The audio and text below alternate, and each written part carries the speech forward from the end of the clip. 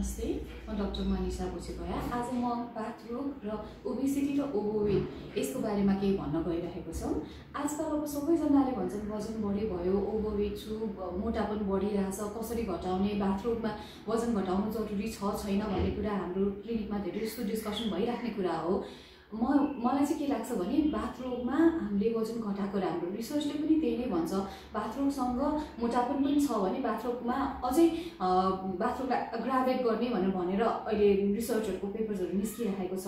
WHO पनि के भन्छ त भन्दाखेरि शरीरमा अधिक मात्रामा बोसो भयो, त्यसले अरू अङ्गहरूलाई पनि हानि गर्न थाल्यो भने त्यसलाई चाहिँ त्यो चाहिँ राम्रो होइन भनेर भन्छ।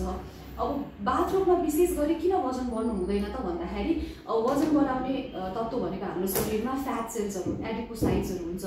एडिपोसाइट्सहरूले चाहिँ इन्फ्लेमेसनलाई चाहिँ अग्रावेट गर्ने हुन्छ। हाम्रो अब लिन बडी छ, वजन बढी छैन, बोसोको मात्रा बढी छैन भने त्यसलाई मेन्टेन गरेर राखेको हुन्छ भने बोसोको मात्रा बढ्ने बित्तिकै त्यसले इन्फ्लेमेसनलाई बढाउने तत्त्वहरू रिलिज गर्न थाल्छ। आजकल त रिसर्चले के भन्छ त भन्दाखेरि एडिपोसाइट चाहिँ एक प्रकारको ग्रन्थि हो, एन्डोक्राइन ग्ल्यान्ड हो भनेर भन्छ, जसले चाहिँ इन्टरल्युकिनहरू यिनीहरू यो TNF अल्फाहरू रिलिज गरेर बाथको एक्टिभिटीलाई बढाउने काम गर्छ।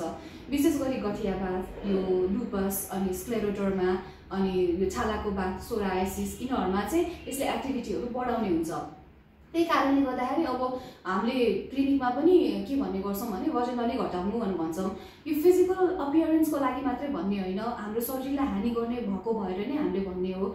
अब यो बाथको एक्टिभिटी बढाउने मात्रै नभएर औषधिको एक्टिभिटीलाई यसले इन्टरफेयर गर्ने पनि हुन्छ। यो हाम्रो जुन सेल्सहरू, यो फ्याट सेल्सहरू हुन्छ बढ्दै गइसकेपछि, त्यही भएर 2-3वटा कारणले गर्दाखेरि हामीले चाहिँ वजन घटाउने सल्लाह दिन्छौँ। अब वजन कसरी बढ्यो भनेर कसरी थाहा पाउने के इन्डेक्स हुन्छ त भनेर भन्दाखेरि हामीले चाहिँ विशेष गरी BMI, बडी मास इन्डेक्स हेर्छौँ। शरीरको यो पेटतिरको वरिपरिको बोसोको सर्कमफेरेन्स, हामी अब्डोमिनल सर्कमफेरेन्स हेर्छौँ। हाइट अनुसार कति मात्रामा हाम्रो शरीरको वेट हुनुपर्छ त्यो हेर्छौँ। त्यसको लागि चाहिँ प्रपर एउटा चाहिँ हामीले चाहिँ कस्तो गर्छौँ भन्दाखेरि प्रपर एउटा हामीले चाहिँ पेसेन्टहरूलाई चाहिँ डाइटिसियनकोमा पठाएर डायट के खानेदेखि लिएर बडी मास कति हुनुपर्छदेखि लिएर त्यही अनुसारको हामीले औषधि क्यालकुलेसन गरेर हामीले दिने गर्छौँ।